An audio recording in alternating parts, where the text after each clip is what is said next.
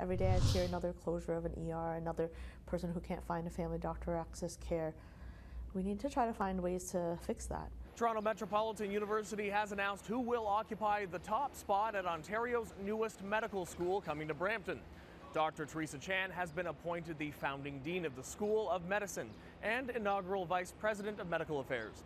Dr. Chan is being described as an accomplished educator, physician, and researcher, and will be coming from McMaster University, where she currently serves as associate dean. What can now happen? What's your role going to be now that you're coming into the position? Yeah, so I mean, I'm going to have to find people to assume the interim roles, and then eventually, you know, like the leadership team. I'm going to have to hire those people into it, the faculty. Have you started thinking about it? And if you have, what's your vision for the school? I mean, my vision is, I think what we need right now is to empower people to make medicine better, right? We need to rethink about how we bring health system science into the medical school at the foundational level and bring the leadership capacity up in our field, right? It's great that you understand anatomy and the Krebs cycle, but if you don't understand the funding cycle for the government, you don't understand how things work in healthcare. And so I think that we need to rethink what is the core fundamental stuff in the age of ChatGPT and Google.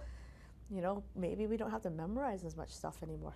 Sure, students still have to pass exams and they still need to do great work, but we also need to make sure that we make them into leaders so that they can adapt to the future. Because I mean, the last 3 years have shown us we never know what's actually going to come around. You don't have to go very far right now to find someone who has either personally had or a friend or a family member has had a very unfortunate story with the healthcare system. How long before we start to see perhaps a little relief coming out of the new graduates in the healthcare system?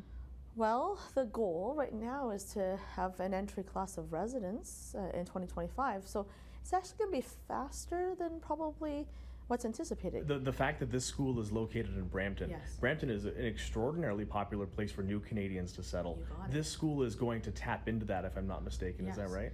Anytime you open something new, you should have a reason to be there. Brampton's got that special feel of a community that's really looking to change things up and rise. And I think that with all the newcomers and the young energy that comes with newcomers, I think it'll be amazing. Once completed, the school will accommodate 80 undergraduate and 95 postgraduate students and occupy 250,000 square feet of classrooms, offices, research facilities, as well as an integrated health clinic. At Toronto Metropolitan University, David Zura, City News.